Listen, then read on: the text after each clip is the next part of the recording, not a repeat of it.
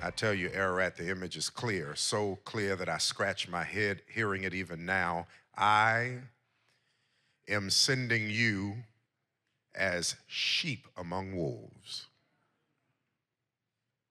When I send you out there, you will have to image your presence out there like sheep in the middle of a wolf pack.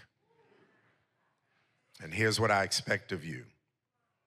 Be as wise as a serpent and as harmless as a dove. Now, with the blessings of an interpretive lens that has centuries of textual investigation wrapped around it, Jesus' instructions might seem practical to us. But don't you, Mount Ararat, agree with me that they are strange? My response to the hatred and vitriol and antagonism I face representing God's kingdom in the world, Jesus' teaching, your response to all of it is to be wise as a serpent and innocent as a dove. This is my roadmap for navigating the turbulent waters of persecution and opposition that lies ahead of me. And when I asked Jesus the question, why are you expecting this of me?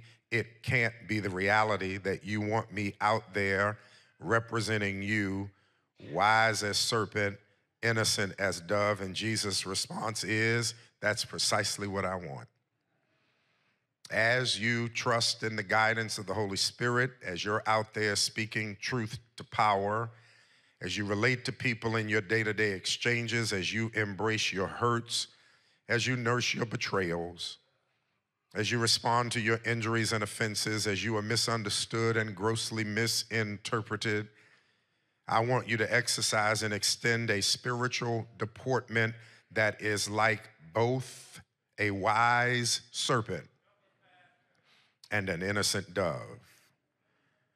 Now, the disciples had to have listened to Jesus' words with a mixture of awe and reverence, but I know they had to hear those words with a touch of trepidation, and because it's Jesus talking, they fully recognized the gravity of his message and the importance of the instructions he was imparting. They could see the compassion in his eyes. He has poured his life into them. They hear the sincerity in his voice. He's always given it to them straight. They could hear the responsibility being heaped upon them and the determination they needed to offer in order to fulfill mission, to steward ministry, to expand the kingdom. You see it, don't you? The image is clear. Jewish people often viewed themselves as sheep among wolves. And maybe that's why Jesus decided to use the metaphor. I don't know, but I suspect that Jesus was teaching a far deeper and eternal truth. Here it is. Have you, Mount Ararat, ever considered that spirituality has a personality? That all of the disciplines that are to be exercised in the faith are to be exercised within a certain personality. Now, the reason that I make this argument is because we know that spirituality has a sound. When you hear the sound of it, what is its content? Hope and reverence and faith and expectation. It responds with grace and mercy and forgiveness.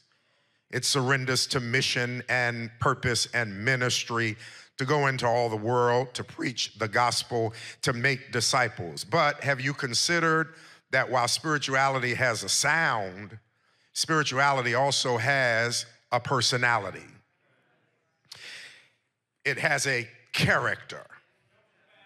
And Jesus images the characterization of spirituality this way. When you run into a Christian, you'll know you've run into one because they are wise as a serpent and innocent as a dove. It's as if Jesus says, child of God, this is the way I expect you to show up in the world. It's how you are to navigate exchanges with people. It's how you are to receive and filter what is said to you and done to you. Wise as serpents, harmless or innocent as doves. This is how you process pain. This is how you process your response to people who may not cautiously filter their words like they should and talk to you like they talking out the side of their neck. This is the personality I expect you to steward that is shaped in you by the Spirit. This is why your authentic self is no excuse for not responding in a Spirit-led response. Because a relationship with Jesus doesn't change your core personality, it sanctifies it. I wish I had somebody here. A relationship with Jesus doesn't change your personality, but it transforms it. It doesn't change your personality, it consecrates it, that is, to the degree that you surrender to living led by the Spirit. Now, if you hear me, this suggests to us that every one of us in the room can change the way we think and process and respond to life and experiences and traumas if we believe in being transformed and sanctified and consecrated. You may never get rid of certain thoughts and emotions, but you can filter and process them differently when you surrender to the Spirit's shaping and leading of your personality. Jesus is talking to confused and fearful men who have been taught and guided and encouraged and pushed for the years they've been blessed to follow him. And now he is telling them that when they go out there to represent him, they have to act a certain way. They have to angle their approach a certain way. They have to argue the things worth debating a certain way. How is it? They have to appear as wise as serpents. I feel like preaching one more time. And as innocent as doves, only possible if they surrender to the Spirit's work in their lives.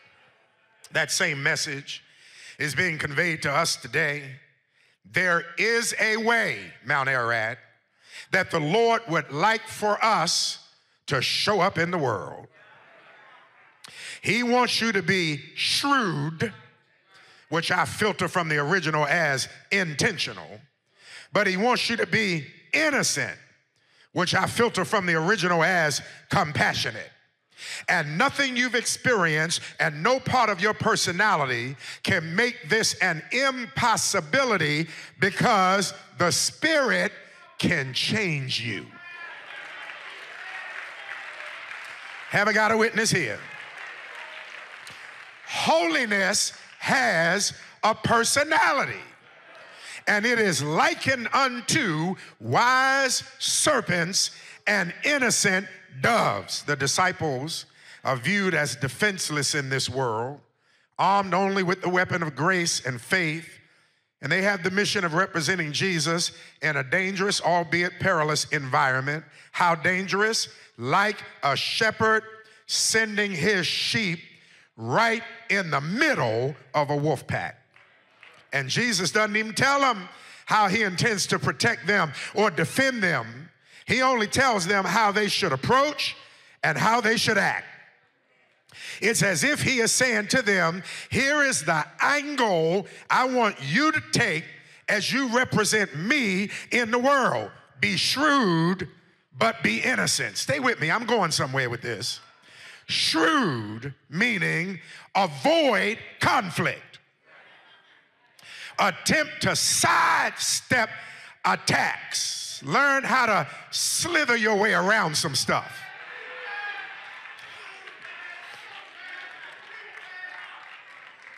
But be innocent, meaning don't live so hyper cautious.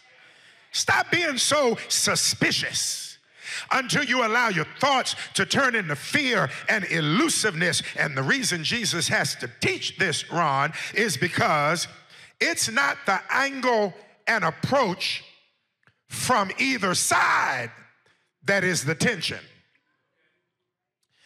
Tell me just to be shrewd in my dealings, and I got you.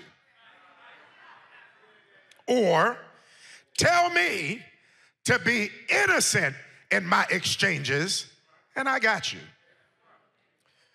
The problem is not the polarized opposites.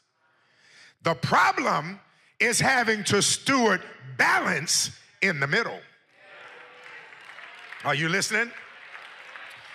Say something twisted to me, and I could steward either side. I could be wise as a serpent and strike you and you won't know it. Or I can be innocent as a dove and walk away. But having balance where I want to strike, and Jesus said, hold that tongue, don't do it. Are y'all, come on, I'm trying to help us.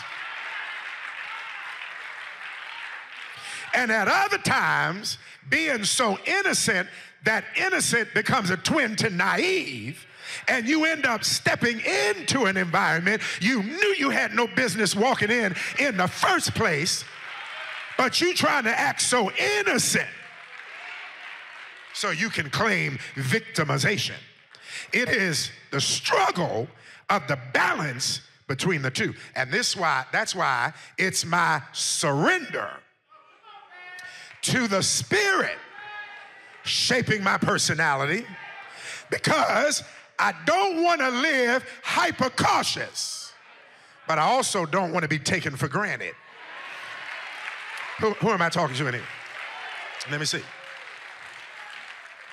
I don't want to be put in places and spaces where conflict may be the very thing I'm trying to sidestep in my life. I'll have these exchanges with people whose intentions I can't quickly discern. And Jesus, you want me open and embracing, but then I run the risk of getting hit, and I don't want fear to win. It's the balance that is hard. And this Mount Ararat is precisely why it takes the Spirit's work in us to make this happen. Spirit shapes in us a personality. And here's the reason I'm suggesting all of this. All of that was so I could get to this. The message Jesus was conveying to his disciples is the same message he's conveying to us. I need you, as part of your personality and deportment out there in the culture, based upon the Spirit's work in your life, to be as wise as serpent, innocent as dove, because your life in Christ makes you an influencer. I wait. And it's whether you like it or not. You may not like it, but this is the personality Jesus wants you to surrender to having shaped in you. He makes you an influencer. It's why the Lord invests in us spiritual gifts. And our gifts residing inside of us become attractive to people who need the benefit of the exercise of that gift.